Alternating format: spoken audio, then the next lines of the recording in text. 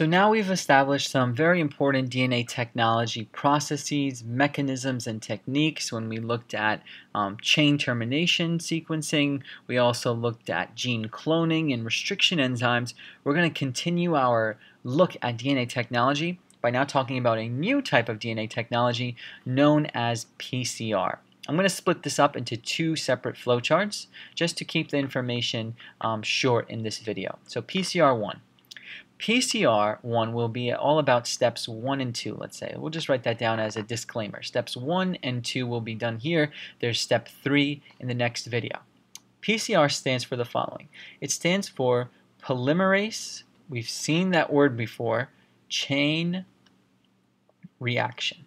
Polymerase chain reaction, PCR. What does this encompass? Well, let me give you a bit of background information on the process before we actually get into the steps. In terms of PCR, PCR can be defined as a method for producing, okay, this is another method for producing many copies, okay, many copies of particular gene. This is a super great way of producing many copies of a particular gene at hand. This is actually a preferred method because there's no bacterial cloning involved in this situation. We're actually going to be utilizing a machine to do our cloning for us. Okay, we're going to get to that. It involves a 3-step cycle. Okay, so we'll get that out of the way. A 3-step cycle that is going to give us the following steps. Step 1 is denaturation of the DNA itself. Okay, so denaturation. Step 2, which I'll do over here, will be annealing. That's what it will be entitled. We'll do denaturation and annealing in this video. And step 3, the final step, is extension. So 3 steps to PCR. We'll cover all 3. 2 of them we'll cover in this video. And lastly, like I alluded to before, it's actually not done in bacteria, but it's done in a machine. So done in machine with what we call thermal cycles. Okay, it utilizes temperature, very much so. With thermal cycles, and these thermal cycles will be just varying temperatures. Okay, cycles of varying temperatures. That's a big theme of PCR. So let's look at the steps. In PCR, step 1 is called denaturation. So we'll do step 1 over here. Step 1, which is denaturation. So let's see what denaturation is all about. In denaturation, what we have to do is raise the temperature first. The temperature is going to be key. We're going to always be looking at temperature. Temperature in the denaturation process raises above about 90 degrees Celsius. Above 90 degrees Celsius. That is very hot. Okay. Step 1 is denaturation. You can even sort of subtitle it and further title it by heat. Now, we know what denaturation is, right? What does it do? What is this temperature raising supposed to do? Well, it will cause the following to happen. It will separate. So it separates. What do you think it's trying to separate right now? This separates double-stranded DNA to what? Denaturation of DNA is all about separating double-stranded DNA into single-stranded DNA. Okay, that's really it. That's what denaturation by heat is all about. Why does this work? This works because the H bonds of DNA, do you remember where the H bonds are?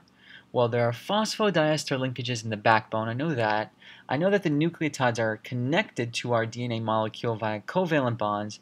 Where are the H bonds? The H bonds are actually in the middle. They're the rungs of the ladder, the rungs that sort of are seen in the middle. These H bonds are actually very much weak at high temperatures. So they're weak at high temps, like 90 degrees Celsius. And for that reason, they're going to separate. They're going to denature from each other. The DNA molecules will denature. It's basically, denaturation by heat is a way to sort of do what helicase does, but do it with heat. Okay, and it's a really cool way of separating DNA molecules into single-stranded DNA. Key fact here is that the backbone still remains intact. You might be wondering, well, what about the backbone? Does that melt away? Does that denature?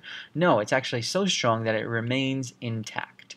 Okay, so that's step 1 covered. Denaturation by heat, just to separate our double-stranded DNA into single-stranded DNA. Step 2 is known as annealing. So we'll do step 2 up here. Step 2 is considered annealing. So this might be a new term to you, but let's look at what it's all about. Annealing is all about the primer. Okay, so we're going to be utilizing a primer binding to its target. Binding to target. Think of that as our overall theme and goal of annealing. What I mean by this is that there are going to, of course, be 2 primers used in this annealing situation. Now, I want you to tell me why 2 primers are used. Look over here. Separates double-stranded DNA into single-stranded DNA. So if I have a double-stranded DNA molecule and I separate it, how many DNA molecules do I end up with? 2 single-stranded DNA molecules. So you can even write 2 in parentheses over here.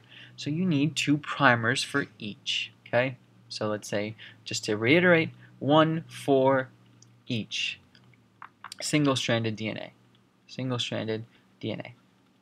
So we have 1 for each single-stranded DNA, so that's the primer. So those are the primers that we're going to be using to binding onto the target. What about these primers specifically should you know? So the primers, we've mentioned these many times over, are equal to short, already let's say, synthesized single-stranded DNA, ssDNA sequences. SEQS for sequences. These are about 15 to 20 base pairs, and they are a known sequence that the lab instructor or the lab person who's doing this knows. Okay, they know that the sequence will work. It's just based off of trial and error and established knowledge. They are known sequences that anneal. This is where the name comes from. Anneal in this situation is referred to and sort of defined as the process at which the primer binds to the beginning. So bind to beginning of DNA target sequence. DNA target sequence. So we have these 2 DNA molecules, and we want both of them to be amplified. So we have to take a primer and get this process started. Because of the presence of a primer, you should already be thinking, well, why do we need a primer? Who needs a primer specifically? We're going to get to that in the second video, but overall the annealing process is just when the primer binds to the target. Have we done that? Primer binding to target, so blah blah blah, primers, short sequences, known sequences that anneal, bind to beginning of DNA target sequence. Check. We've done that. And finally, it's all about temperature. We always have to remember that temperature is a big role in this because PCR is all about thermal cycles and varying temperatures. So what's the temperature in this situation? So we actually turn it down a little bit. The machine turns it down to about 40 to 60 degrees Celsius in this situation.